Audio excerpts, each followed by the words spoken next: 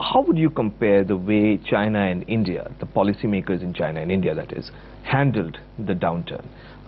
India did so by cutting taxes, by trying to spur domestic demand.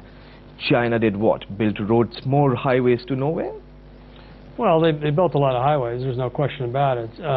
The two countries are different. I mean, India is a more balanced economy, less exposed to global trade, more exposed than China, though, to global capital inflows. And when there was a risk aversion trade in emerging market equities, India was hit very hard by the crisis. China was hit equally hard, but not by capital flows, but by a collapse in its all-important export sector. And in a 7-month period, Chinese exports went from boom to bust. In July of 2008, the growth rate in exports was plus 26. 7 months later, February of 2009, it was minus 27.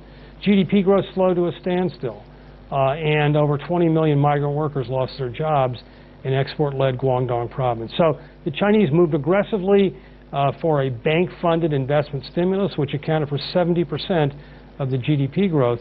Certainly not sustainable, but the necessary thing for China to do in the face of a huge external demand shock. Mm-hmm.